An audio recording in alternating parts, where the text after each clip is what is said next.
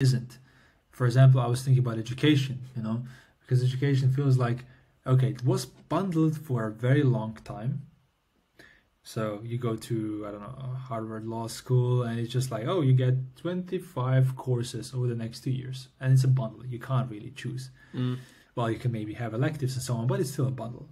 And then came internet, and then came Udemy, YouTube, blogs, and you could choose a very specific thing and just learn that. So I think now it's like the next stage where maybe, and we could see certain companies in our space kind of, oh, let's be a bundle again.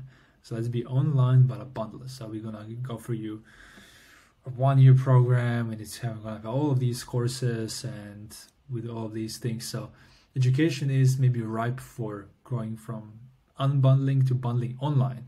That's kind of interesting shift. Yeah. Do you see anything interesting like that? That's an interesting one. Actually, honestly, I can't think of one.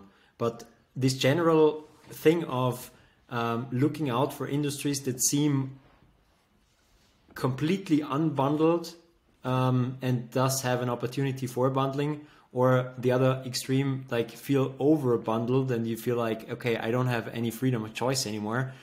These are nice opportunities, I think. Nothing comes to mind, honestly, but I think this framework in general is interesting to look at markets in a way that, hey, here's an opportunity for combining services, or here's an opportunity for going in actually with a completely single product that solves exactly one issue, because everything else that you're getting is completely bundled and overdoing stuff.